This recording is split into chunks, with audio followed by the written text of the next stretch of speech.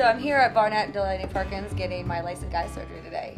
It's been now 9 years. I actually went to a consultation 6 years ago and I wasn't a candidate.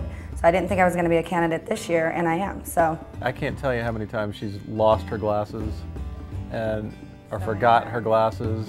So this is going to be great. I'll never have to deal with that again. well, my husband's a radio DJ for KNIX, and his show's called Ben and Matt in the Morning. And yeah, I guess he's a big deal.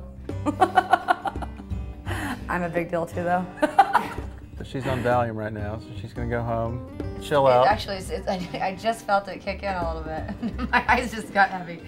You too? Yeah. Just now. I know. I'm in a lobby full of happy people. So I hope that, oh yeah, I just felt it kick in. Okay, so I hope that he takes care of me and lets me just go to bed. I don't need to. Valium's taking care of you. Well, right, but he takes care of our children.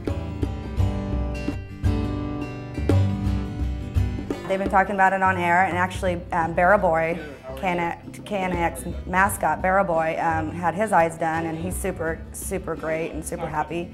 Carolyn Coffey, the radio news girl, she did it too. So here I am.